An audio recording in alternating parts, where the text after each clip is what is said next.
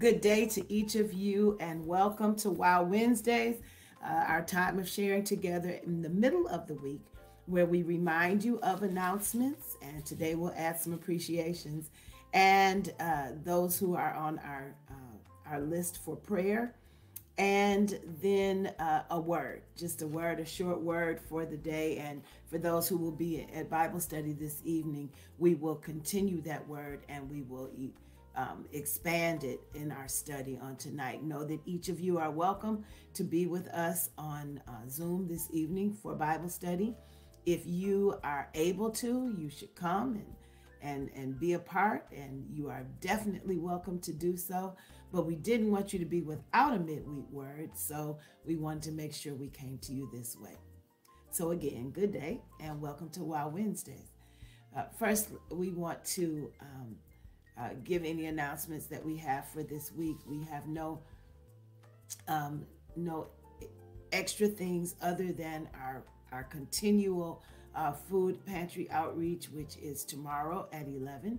And hopefully those of you who can will come and assist this great work that happens each week at Carter Metropolitan. We are excited about all that we do to try to make a difference in the community, and there is more to come.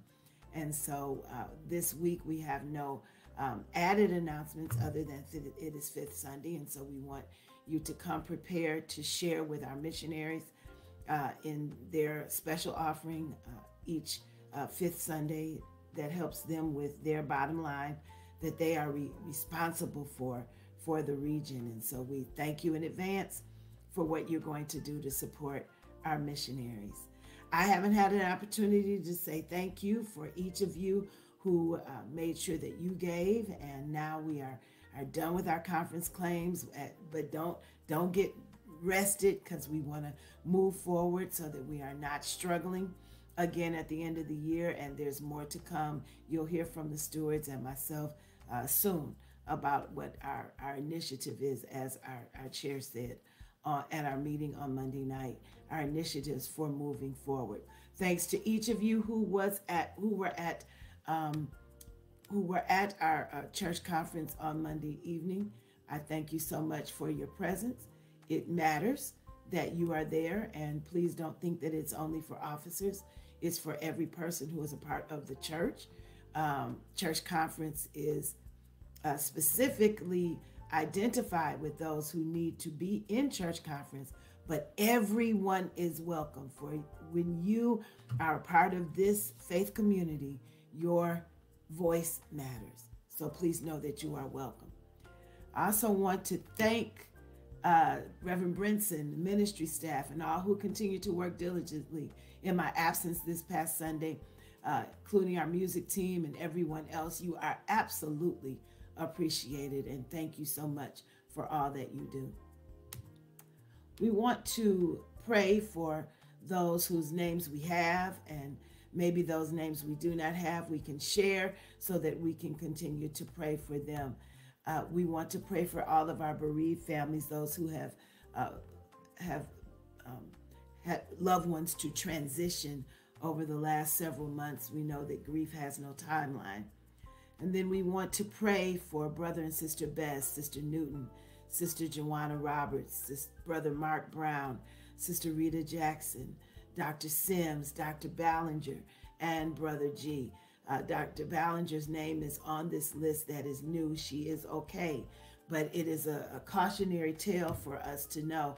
Please check with your doctor. Those of you who've been taking medicines a long time, sometimes your body says no. And so make sure that you are keeping up to date with that so that you will not have any reactions. But we thank God for her healing, and we thank God that as we talked on yesterday, she is in good spirits. So we thank God for each of you as you pray for all of us.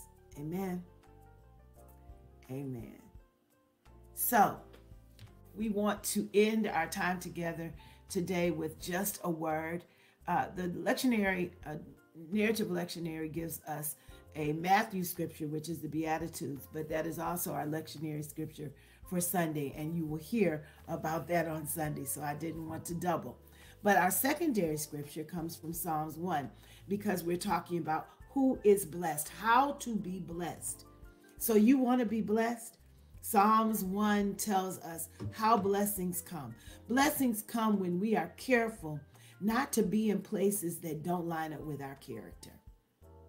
Blessed is the person who doesn't hang out with the wicked, that doesn't stand in the counsel of the ungodly, who doesn't hang out with those who are scorners and mockers of church and of church people and of godliness. I'm struggling in this season with those who are very critical of the church, but are not necessarily being proactive in their way of dealing with how they can help the church to improve. So it's important that we don't sit in that place. Far too many people are sitting in the place of wickedness and scorn and of hanging out in that place where sin is okay.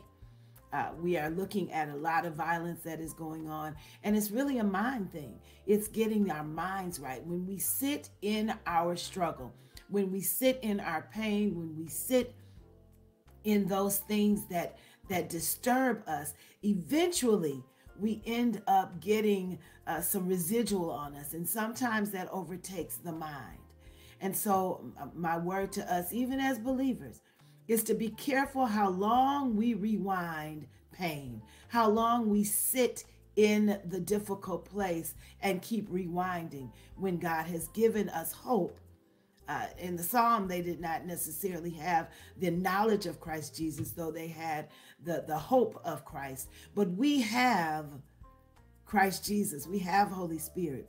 So we cannot spend so much time sitting in places where there is not a godly presence. We have to sit ourselves in a place where we are meditating on the Word of God. So that means that we have to be in a place where we are not, where we're not sitting in a place where we are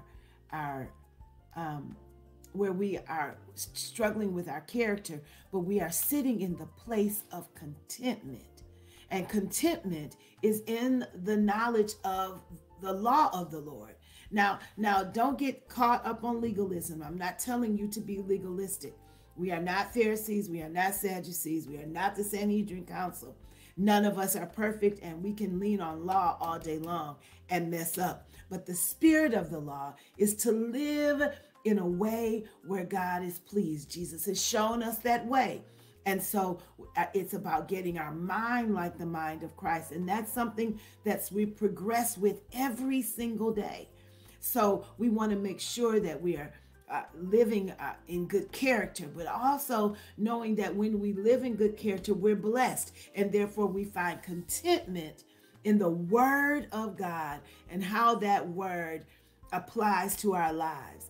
And so, and the text says in Psalms 1 that if we do that, if we delight in the law of the Lord and meditate in it day and night, then we shall have some consequences. And consequences are usually, we hear the word consequences and they intimate to us, they make us think about negative things. But consequences are just results. And so consequences can be positive, consequences can be good.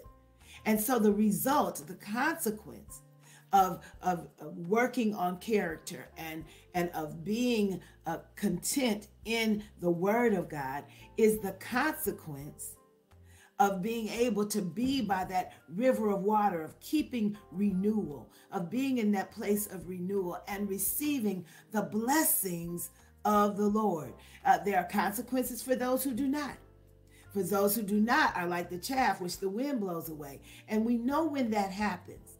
But our delight, our excitement is that the consequence for those of us who stay in the Word of God is that we will be like trees planted by the rivers of water who show forth their fruit in due season. And that we are blessed and we are become the delight of the Lord. So my word to you today is if you want to be blessed, Get in the Word of God. Stay in the place where your mind is renewed and your life is transformed. That's what Paul meant when Paul wrote that later, that we won't be conformed to the world, but we be renewed by the transforming of our lives, that our minds will be renewed, and then our lives will be transformed.